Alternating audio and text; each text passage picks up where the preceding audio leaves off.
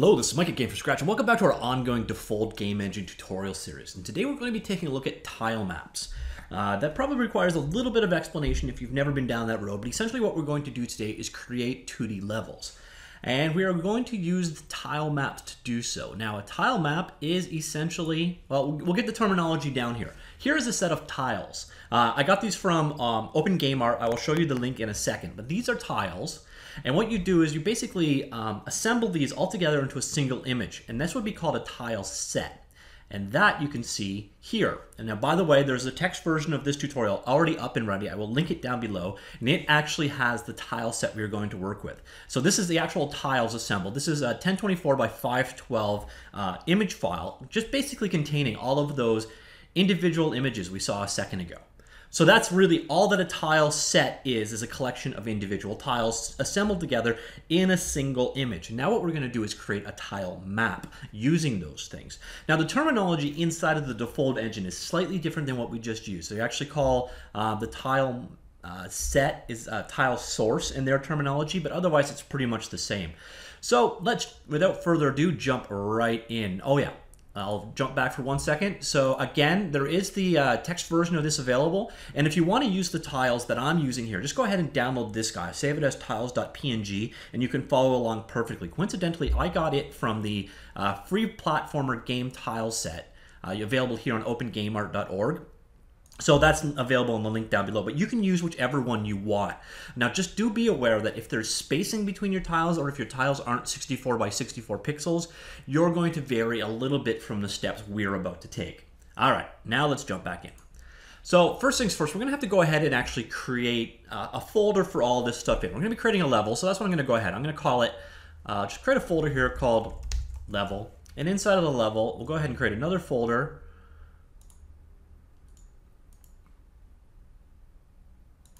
And we will call it images. Like so.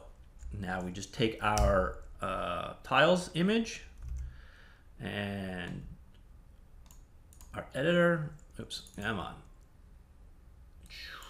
Tiles, drop that into the images folder, and you will see it was automatically imported like so. Okay, good. So now we have our tiles image file to work with. There you can see it in binary form, not a lot of use. But now that we have that, we're gonna have to go ahead and create a couple things. Go back to your level right here, and then right click and do new. And the first thing we're gonna create is a tile source file. And click there, and we will call it tiles.tilesource. Call it whatever you want, but make sure it's got the .tilesource extension. And then you see over here, with it selected in the outline, make sure that tile source is selected, and then under image, we just select the image we brought in earlier. So tiles.png, and there you can see. Now you can see there's a fat grid. There's a grid kind of wrapped around all the tiles, but you can see it's not actually the size we want. That's because the default is 16 by 16 tiles, and our tiles are actually 64 by 64. So just switch this out to 64 by 64. And there you go. Now we have all of our individual tiles available as a tile source.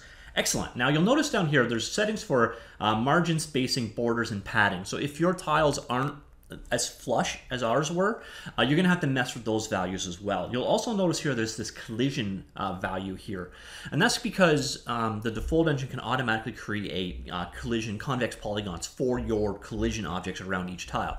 But don't worry, we're gonna cover that at a later date, so just ignore that for now. And really, this is all we needed to do. So now we got our tiles defined, set it so it's 64 by 64, so it looks good and is all ready to go, just like we've got here.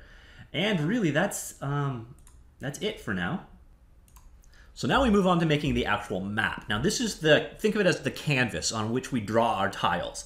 And we're gonna also make that in level. All right, why do I have a spin? Okay, there we go. I think Windows Defender might be spinning around in the background on me a little bit. So now we just go right click level again, new, and then this time we wanna make a tile map file. And we'll call it map.tilemap. Again, I'm being incredibly creative with my names here. And you'll see over here in the outline, we've got grid, and then it's got a set of layers. First thing we want to do is come down to grid and set its tile source. And our tile source is simply tiles.tilesource.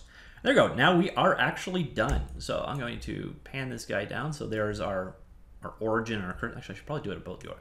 I'll do it relative to there. All right, so there we now are ready to draw said tile maps. Now, first thing, I don't know if I said this for sure, but when you leave this one, make sure you save it so that it's up-to-date version in the other editors, etc. So now what we can do is come over here and you select the layer. Now layers are very important in Tilemaps. If you want to draw above or below a set of tiles, this is where you would do it. You do it in the various layers. Now if you want to add a new layer, just right-click and then do Add. 1 second, I'm going to figure out why my cursor keeps pausing. Microsoft Telemetry Collaboration. I have no idea what that actually is doing, but it is killed. So hopefully it'll stop doing that to us now. All right, so I switch over here. You see the layer we've got. And if you want to add new layers, you just set their Z order. So a higher Z order means it's more on top. So if you want things to obscure other layers of tiles, that's how you do it. You just create new layers by coming here and saying Add. And then we'll go in here. We got our new layer. So now that we've got our layer, let's go ahead and draw a tile map. So we're drawing on layer 1. We have to have it selected. In order to bring up your tile, just press the space bar. And then it'll bring up the collaborate or the configured tile source for this particular tile map. Pick your tile and then just left click draw, and then spacebar again, pick your next tile and draw. Spacebar again and draw.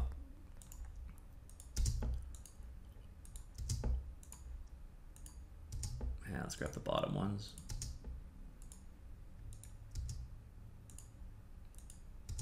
Like so.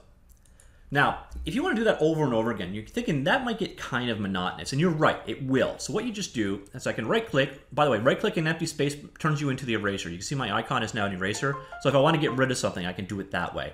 But now that we have something actually drawn, if I go over top of the selection here, I'm just going to do a right-click again, and then just drag a rectangle over those, and now you'll see that's my drawing surface. So if I had to do multiple tiles like this,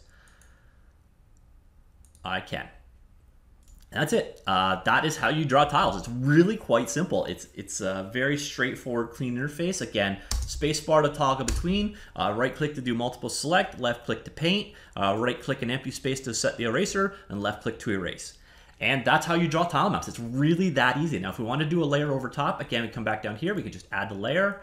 So now with that layer selected, I'll put that at the Z index of 1. Spacebar, I'll draw blue. So now you see I draw blue in front and it's obscuring what's behind. Now if I came back here and instead set this to layer 2,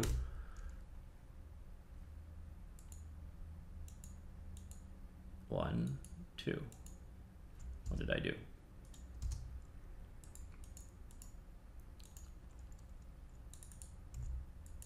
All right. It will change the order upon which they draw. You saw they changed in the order that they were listed here as well. So let me just go ahead back to layer 2 and we'll get rid of our little blue blob. Okay, so that is drawing our tile map. Now obviously you're going to want to spend a little bit more time making something more than just, your 4 platforms here. And eventually you would add physics. We will cover that shortly, but that is the process. It's very simple to create maps using the Defold engine here. And there's another topic we didn't really cover here. I should get into that really quickly. First off, you've got your blending mode and how different tiles are blended together. Almost always you're going to want to leave it as alpha, but I want you to be aware of this. Now, another thing that we didn't really touch on, so let me save this guy before we leave. So go back to our tile source. There's another option here. So there's this guy. This is for the physics. We'll touch on that later on. But there's also this guy for animation. And what you can do is pick a set of tiles. So starting tile, end tile, and have it play back. So if you have, say, a tile that's an animated torch or something, as long as they're a sequence in your tile map, you can actually have them play as an animation. So if you had animated water or whatever, you can easily create an animated set of tiles using the animation guy right here. And you can add a new animation or you can preview your animation here. So we'll do a really quick crap one. All right, this is kind of annoying. Here, let me see if I'll do it as a new one. Add animation. No.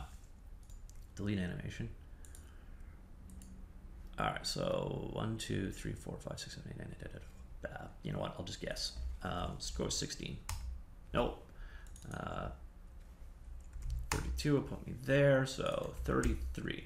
All right, so they need an interface, so they need a better interface to this. But 34. All right, so in theory, that should be that tile and that tile. And we will loop forward at 2 frames per second. All right, and now there you can see the result. So as you can see, it's very simple to set up animated tiles if that's what you require. You just create them as an animation here. You can obviously rename this animation. We'll call it waves. You can set how it's going to play back, the rate it plays back. I could flip it around, etc. So it's very easy to set up animations if that's what you need to do. Now, I don't, so I'll save it anyways, but let's go on back. Now we need to go ahead and actually create an instance of our tile map. So we've created our tile map, as you can see right here, and now we're just going to use it. So we're going to go over to our main project, assuming you did a default new project when you created this. You should have a main collection already defined, otherwise just go ahead and create one. And I'm going to be lazy here. I'm going to just reuse this game object they've already got defined. So let's delete the sprite. If you don't already have this, just create a game object. We'll even be good about this, and we'll call this one the map. And go ahead, right click, add component from file, and then just add your map.tilemap. And kaboom!